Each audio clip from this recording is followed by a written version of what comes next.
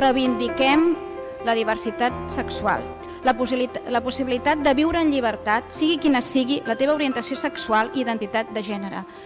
I així ho traslladem a les nostres normatives i també en el nostre pla d'igualtat. Ens queda molta feina per fer, hem de posar en valor el que és la memòria històrica, la memòria democràtica, la lluita pels drets LGBTI, doncs que al cap i a la fi és la lluita per la justícia, és la lluita per la llibertat i és la lluita pels drets humans.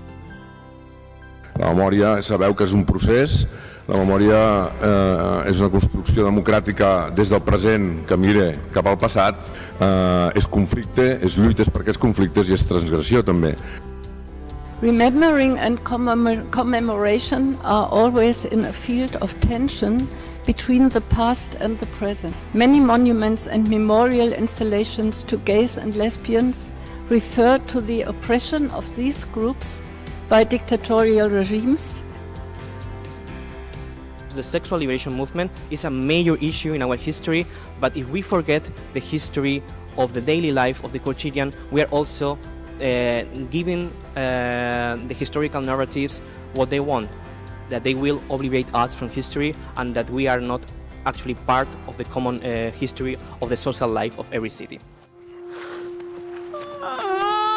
Last year, my country, Austria, said, sorry, we made a mistake. And 2 years before, Germany said, okay, we made a mistake. But it took like too long for those men to hear that it was not fair.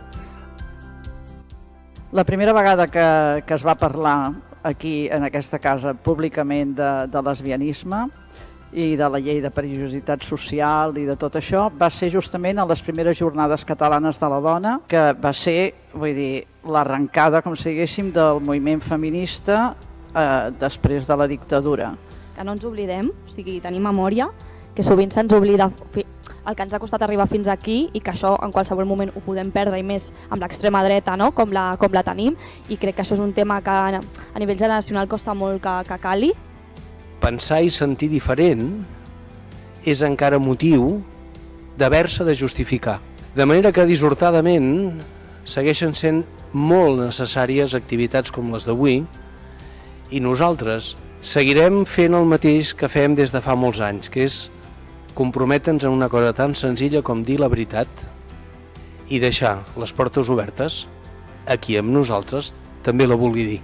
El valor que hi posaves a la creació de la conselleria jo el trasllado també com a agraïment, com a reconeixement a la mobilització dels col·lectius LGTBI, dels col·lectius feministes, de manera més recent també del moviment antiracista. Segurament aquesta conselleria no existiria sense aquestes mobilitzacions socials.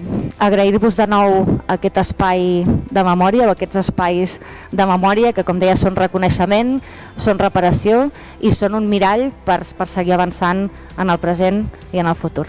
Moltes gràcies.